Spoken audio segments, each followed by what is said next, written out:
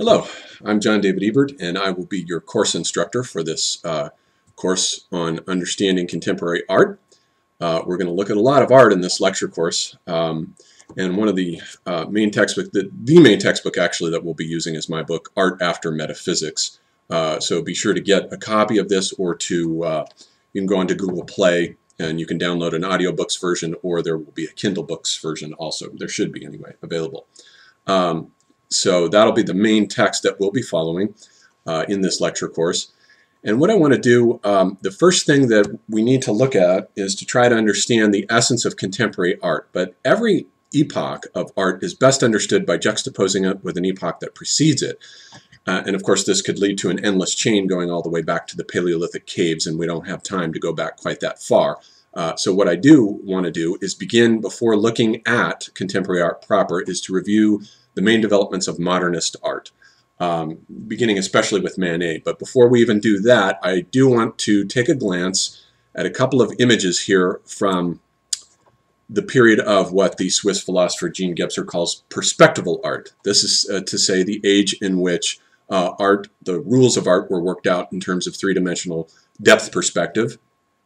And in this image that we're looking at here from 1455, this is a Renaissance image, Mantegna's execution of St. James. We're looking at what would be called a perspectively correct image.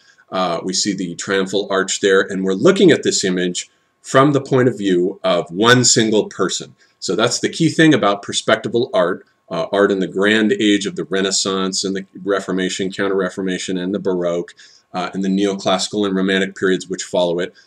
They're all bound together by the fact that we have the rise of visual space, what Marshall McLuhan called visual space, which is realistic space, three-dimensional space, and it's already being figured out in the 15th century by the great Renaissance artists who lay the groundwork for what then in the 17th century will be worked out mathematically by Descartes as mathematical phase space with his analytic geometry with the x, y, and z coordinate axes.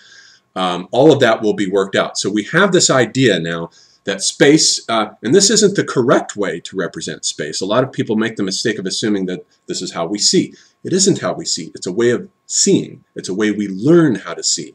And each one of these epochs of art has a different way in which a culture and a people have been bound together in a kind of consensus agreement on ways of seeing. And this way of representing things in three-dimensional space is part of this epoch. And here we have Caravaggio's crucifixion of St. Peter, and you can see that it's got a kind of dynamical three-dimensionality to it, as though you were watching a movie. If it were in 3D, his legs would be sticking out, and Caravaggio plays that up here.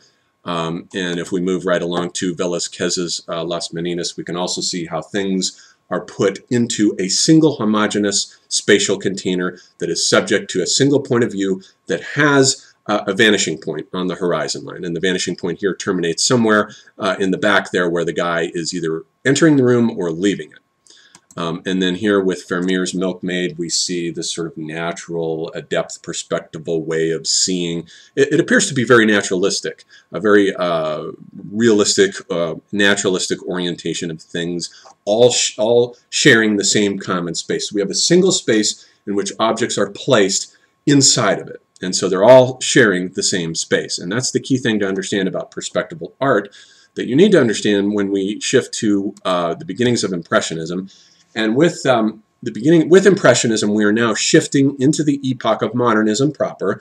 And I want to look at Manet's painting here, the 1862 Music in the Tuileries. This is about the very earliest beginnings of the disintegration of depth perspective in painting that marks modernist art with a rupture. A threshold has been crossed here. Now, if you look at this painting, one of the things that you notice about it is that there's no clear vanishing point. We're not exactly sure where the vanishing point is, and we're not exactly sure where the horizon line is. There are no straight x-axes. All the trees are tilted and leaning. All the men's stovepipe hats are tilted and leaning. And so there's a kind of curvature that Manet gives to the space, and it has a sort of single texture about it. What we're going to see, we're still in three-dimensional space here, but what's going to happen is that objects are beginning to break off from this idea of space as a single homogeneous container, and pretty soon each object is going to be inside of its own space, moving at its own time relative to each other object, and eventually, with modernist art, it'll essentially culminate and finish, reach its telos with the creation of what I would term the hyperdimensional object, and we'll see in the next lecture what that means. So moving on with a very sensational painting here, Manet's Le Déjeuner sur l'herbe of 1863. This is not a perspectively correct painting at all. The woman that's in the far background bending over, if she were perspectively correct, would have to be a 9-foot-tall giant in order for this to work. So she's in a different space from the characters in the foreground.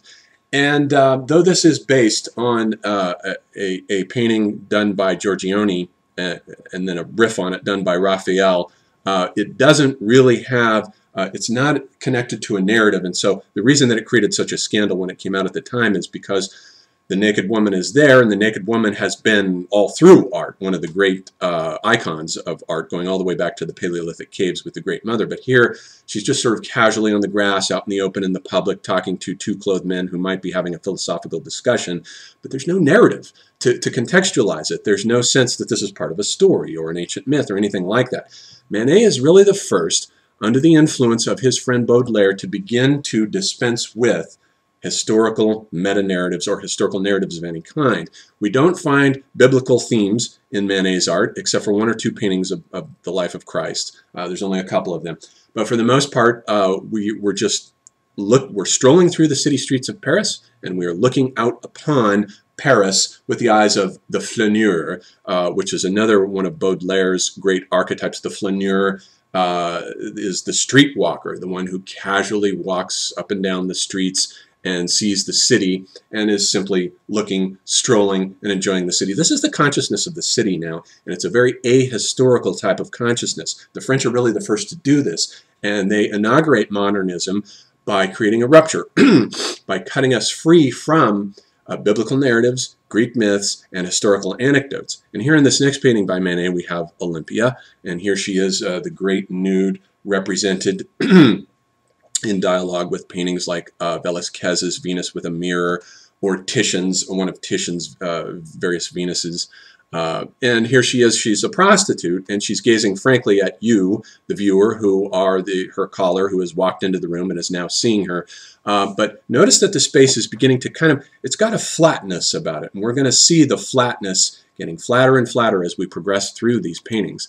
Here now is a very interesting painting. We have Manet's boating. And here now, what I said was going to happen is beginning to happen. We can see this is boating from about 1874. There's no horizon line in this image at all. Manet has eliminated the horizon line, and it creates a sense of disorientation in the viewer. You're not sure where you're at here.